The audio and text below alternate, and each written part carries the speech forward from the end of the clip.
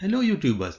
In the next video, we're going to connect STM32 through a virtual USB port to get the data to MySQL database. For that, we need Node.js, MySQL and Visual Studio Code.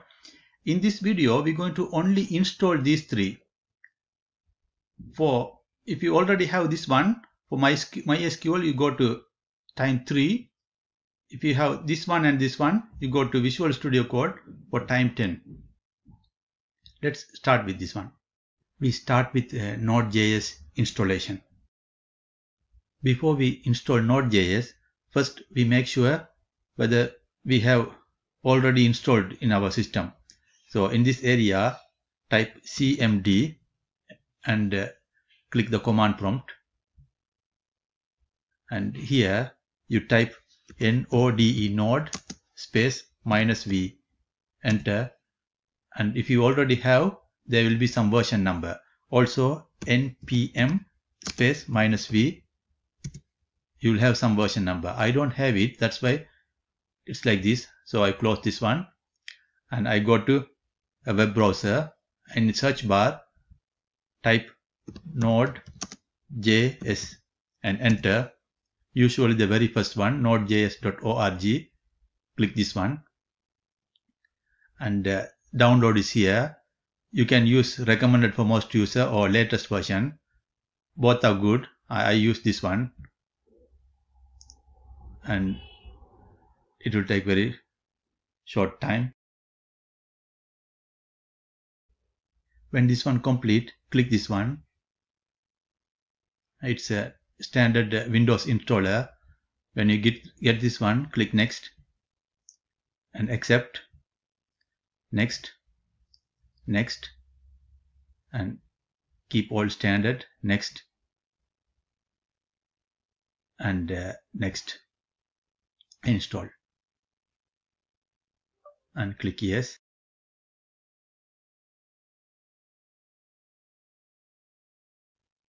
It took about 2 minutes. I fast forwarded the video. We can click finish. So it's installed. Now we check it. Go to type here again.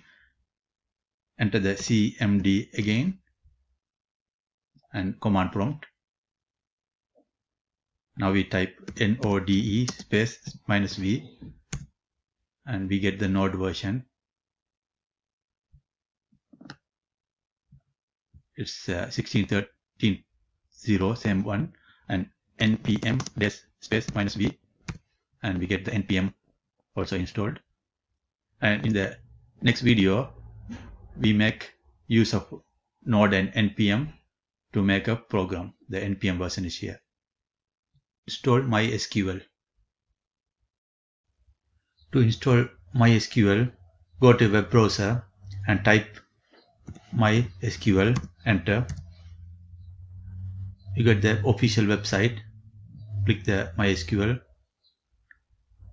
and select the download tab. Go below and click the MySQL community download and install for Windows. And you can click this one or this one. This one we need online. And no thanks, just start download. When this one finish, click this one.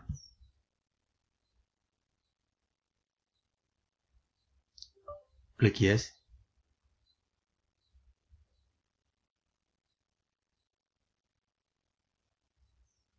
You can select this one, but it will take more space. To reduce the space, you can go for the custom and click next. And for the MySQL server, expand, go to the latest version, and go to the latest version is this one, and drag it and minimize it. For the application, go to Workbench, expand, and also the same one, and drag it. And the third one is MySQL cell. expand the same. So we need server and workbench and cell, and then we can click next and click execute.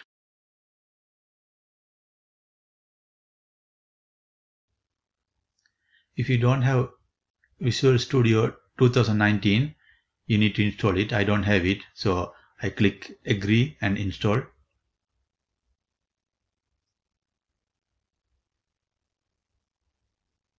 If you already have it, you don't need to install this. And click close. Click next. Click execute.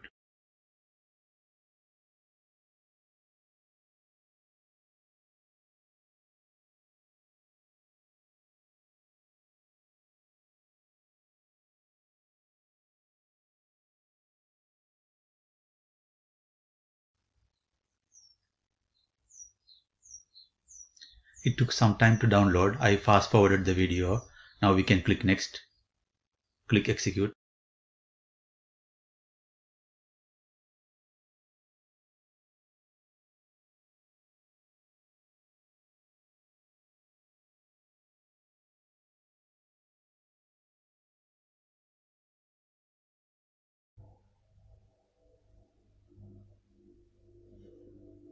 Yeah, it took some time. I fast forward the video. Now we can click next. Click next. We can leave it as default. Click next. And we have the recommended setting. We can click next. And for the password, type a password and remember the password.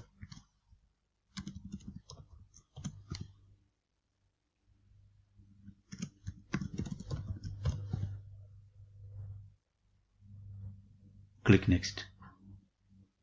Next. Execute.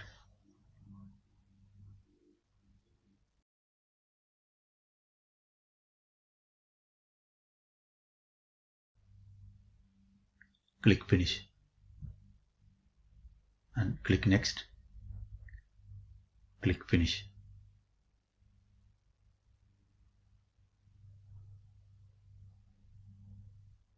Now it's starting the shell and the workbench.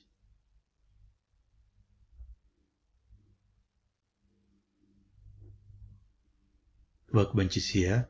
Now all done. We can click close. And we can also click close. Whenever you power off the computer and power on, the MySQL server, it will auto start. But for the workbench, there's no icon here. There's no desktop icon. So we can click this in this area and type MySQL and we get the workbench here. This way we can open it. We need to do a bit of setup to connect through the Node.js. When you get this one, there's a local instance here. We click this one and put the password and click OK. And we get the administration here and the schemas are here. When you type this one, we will have the database and table here. There's one database that's for the system. We will create later on database for ourselves. And in this area, we click a new SQL tab. And here, we enter this code.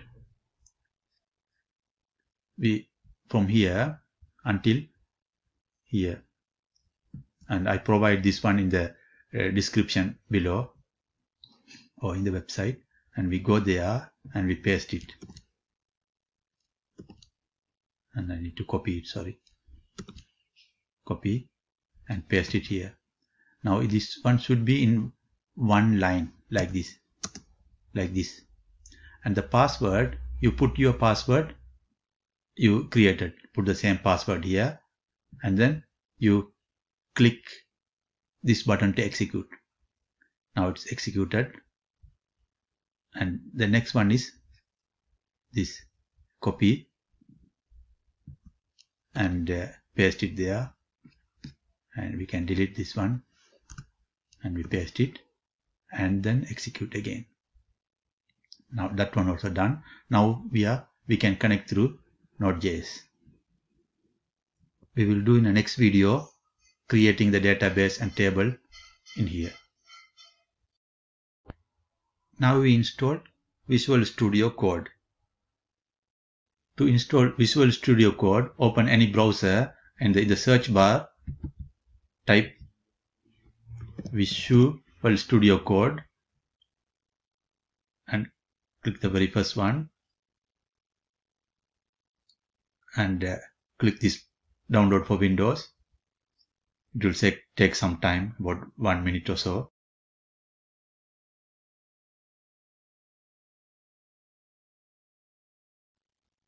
After this one finished, click this one and it will open the setup.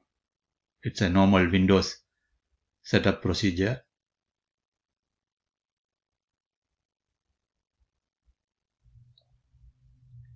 And accept the agreement. Click next. Click next. And don't create start menu folder. I just leave it as blank. Next. I create the desktop icon.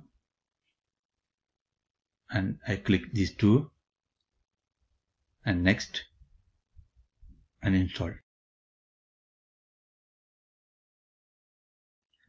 And launch Visual Studio Code. We can click finish.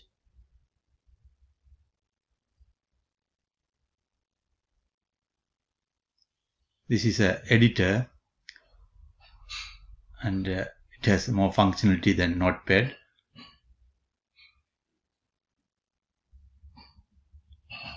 When this window comes, you can close this getting started and we can maximize.